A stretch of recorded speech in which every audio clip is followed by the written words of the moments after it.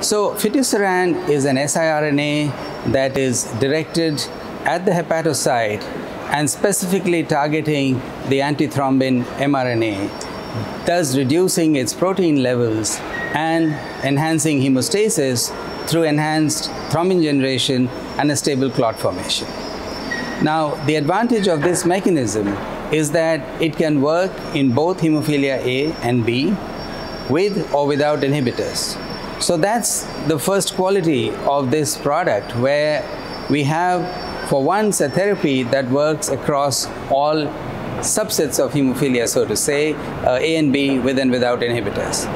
The next advantage is that through a subcutaneous injection, it can maintain steady state levels, which then lead to enhanced hemostasis that does not depend on peaks and troughs of the factor levels, as we had conventionally with the clotting factor concentrates.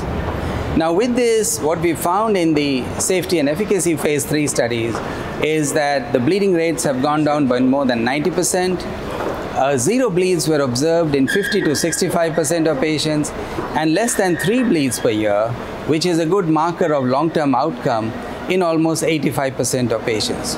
So these are parameters that compare well with the best products and their outcomes in the community right now.